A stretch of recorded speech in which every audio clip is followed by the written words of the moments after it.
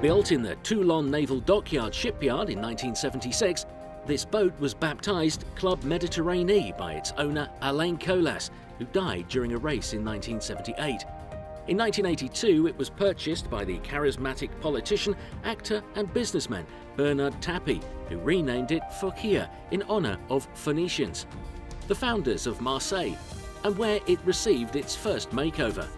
In 1997, Mouna Ayoub, the billion-dollar international jet-setter, sold the world's largest yellow diamond of 116 carats, called the Mouna, in order to have PHOCEA, who was then subjected to more remodeling in Leucine in Germany.